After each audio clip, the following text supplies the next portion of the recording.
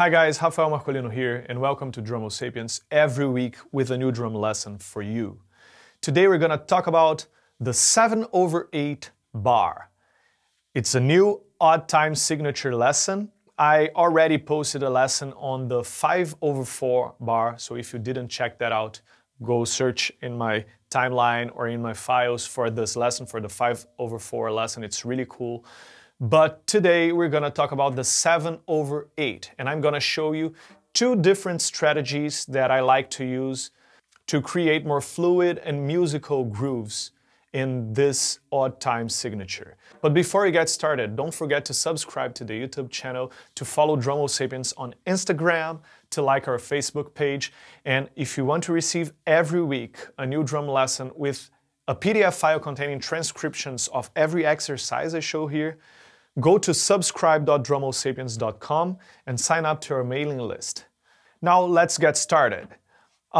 Before showing you how to build up these grooves in 7/8, I'm gonna just do a quick explanation on what these numbers mean. So first I'm gonna use the 4/4 bar as an example for you to understand what those numbers really mean.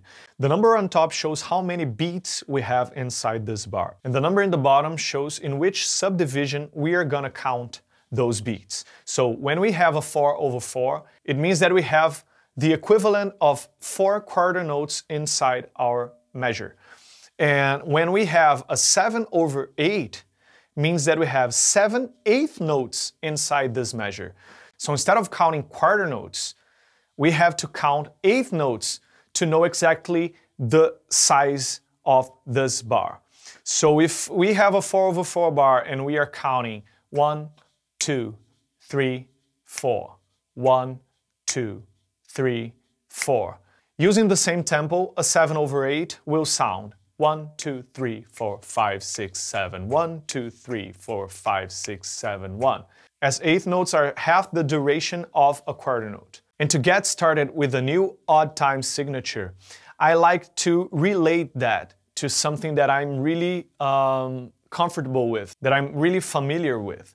So the time signature that we are most familiar with is the 4/4. So I'm gonna start this lesson by playing a 4/4 groove, a very simple groove, and we are gonna transform that 4/4 groove into a 7/8 groove, and then we're gonna do some changes to this groove to make it more fluid and more musical. So our basic 4/4 groove is gonna be eighth notes on the hi-hat, kick drum on the 1, snare on 2, kick drum on the 3 and the end of 3, and snare drum on 4. Check it out how that groove sounds, and then we're gonna transform it into a 7/8 groove.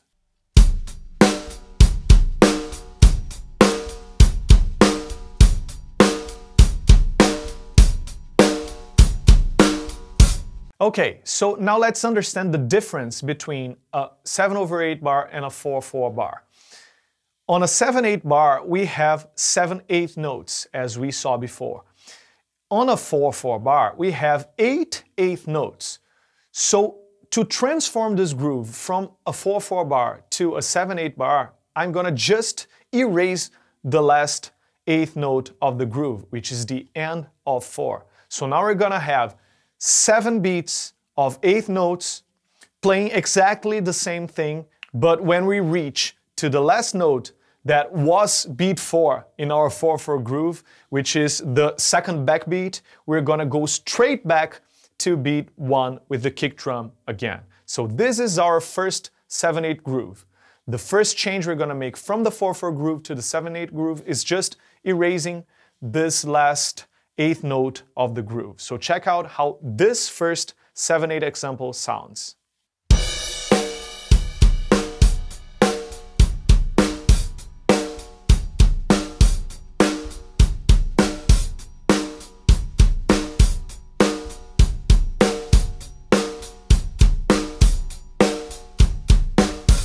So this first example sounds a little bit raw. It doesn't sound really natural to me. Sounds like a 4/4 groove that was cut to fit inside a 7/8 bar. But one very cool thing about odd time signatures over 8 is that if you accent your hi-hat pattern or your ride pattern in every 2 notes, starting on the downbeats. Now, because you have an odd number of 8th notes inside your bar, that's gonna become a 2-bar pattern, because we're gonna start accenting on the first note of the bar. And then we're gonna accent every 2 8th notes. So we're gonna accent on the 1, on the 3, on the 5, and on the 7 of the first bar. When we get to the second bar, we just accented the last note. So the first note of the second bar is not gonna be an accent. So for the second bar, we're gonna accent the hi-hat on beats 2, 4, and 6. Of course, thinking about 8th notes. So that already creates a more fluid feel, because we're not going back to the 1 and, you know, cutting a slice of the groove. We're gonna keep the same kick drum and snare pattern, but we're gonna have a parallel accent pattern on our hi-hat, blending every 2 bars in a more fluid way. Check out how that sounds.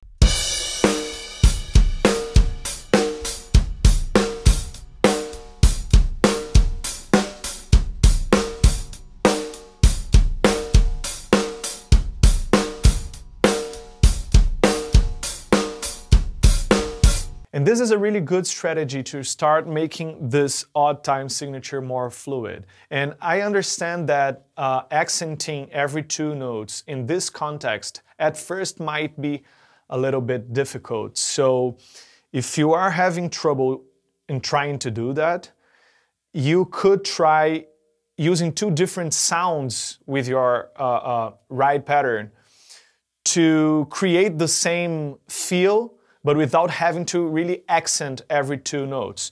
So you can use the ride bell and the center of the ride cymbal, alternating those sounds to create the same effect. So I'm gonna play exactly the same groove, but I'm gonna start by playing the ride bell, and I'm gonna alternate the ride bell and the center of the ride cymbal for you to understand how we can use the same feel, the same idea, but without having to have this accent control at first.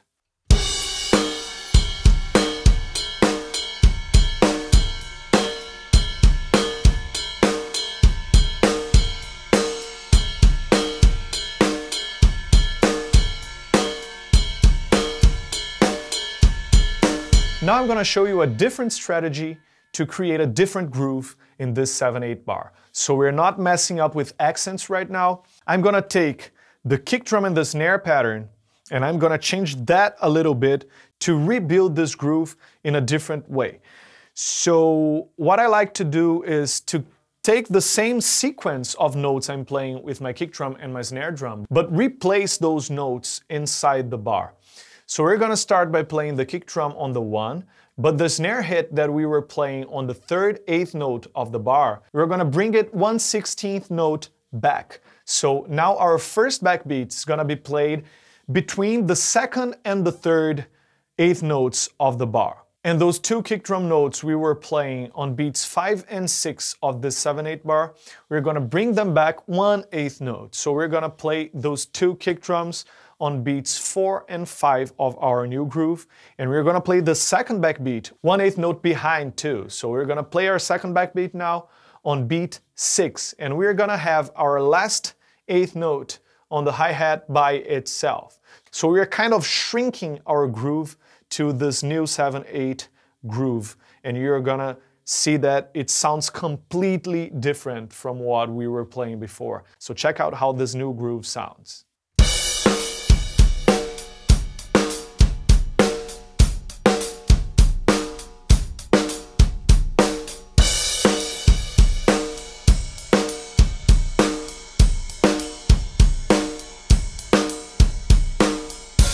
And now for our final example, I'm gonna use both strategies together.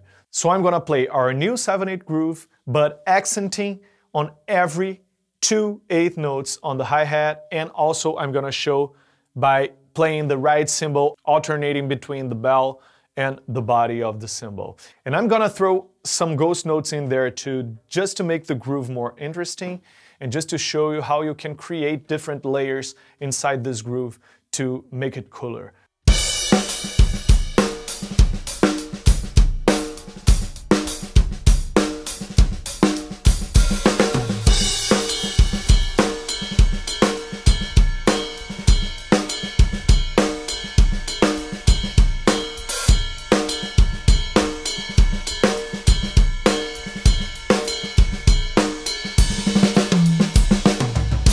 So these are some of the strategies I like to use when I'm building a groove in an odd time signature. And these are some of the strategies I use to get used to a new odd time signature too. So if you are not used to playing odd time signatures, you can use those strategies to start getting more familiar with it. And by playing these different time signatures, you're gonna be way more capable to understand those in other songs too. So your perception gets a lot better by trying to play those time signatures. And as I said, I already posted a lesson on the 5/4 bar, so that's really cool too. I'm gonna put the link of that lesson here on the description for you to dig a little deeper into this odd time signatures world. And as I promised, I'm gonna bring once in a while a new odd time signature and show you how I mess up with it to create cool grooves inside this world. And I hope you like this lesson. If you are new to odd time signatures, post on the comments, post if you liked, if you understand it. If you have any doubts, just ask me and I'm gonna be really happy to reply to your comment and to your questions, okay? Don't forget to subscribe to the YouTube channel. Don't forget to follow Drumroll Sapiens on Instagram, to like the Facebook page. And don't forget that if you want to receive every week the transcriptions of these exercises with a new lesson link, go to subscribe.drumrollsapiens.com and subscribe to the mailing list. And I see you on the next lesson.